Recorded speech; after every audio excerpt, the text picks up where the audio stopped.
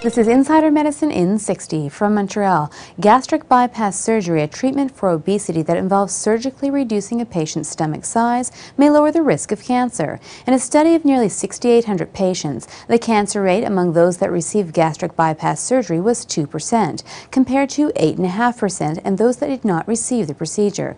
Those who had the surgery lost more than 67% of their excess body weight on average. From Seattle, by drawing blood from patients, locating specific immune system cells, growing more of these cells in the lab, and then infusing about 5 billion of these cells back into the patient, scientists have been able to send an Oregon man's melanoma into remission without any side effects. The treatment has only been successful in one patient so far, and more research is needed. And finally, from Toronto, the provincial government of Ontario has become the third province in Canada to ban smoking in vehicles that are carrying children under the age of 16.